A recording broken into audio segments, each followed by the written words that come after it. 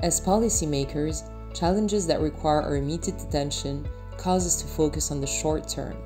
But in a fast-paced world, this approach can cause us to miss important signals of change that might alter the course of our future.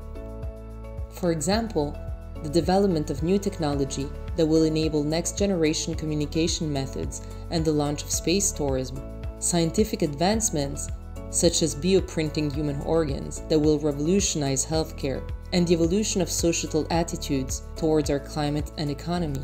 Horizon scanning is a method that helps us explore these signals in a systemized manner and understand their potential impact. It enhances future preparedness by giving policymakers a longer-term view and making present choices more resilient to future shocks and uncertainty. To help us implement horizon scanning, UN Global Pulse has designed a toolkit that outlines the process in 5 simple steps. The first step is to frame the experiment needs and resources.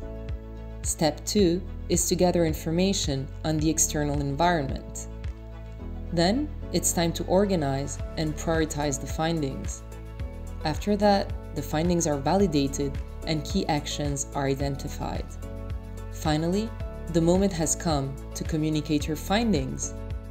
By identifying emerging trends and key drivers of change and exploring how they're interconnected, UNGP's Horizon Scanning Toolkit supports policy planning and anticipatory governance, provides a baseline for risk management, and sparks innovative ideas that help shape the best possible future for all.